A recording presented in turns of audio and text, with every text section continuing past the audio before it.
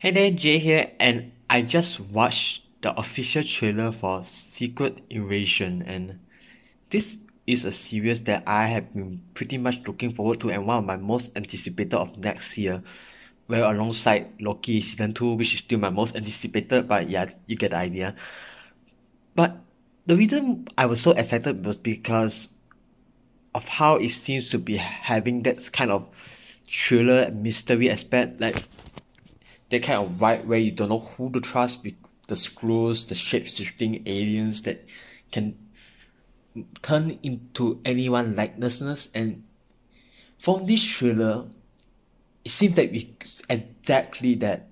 It seems to be delving into that kind of vibe, that kind of feeling where you don't know who to trust, the kind of uncertainness, the chaotic mental effect it has. And the way that it each shot kind of adds to that feeling, and it's kind of a thriller all in all. The trailer itself, I would say, is just decent, and it didn't actually raise my excitement in any bit. Well, it did, but not by much as one would think.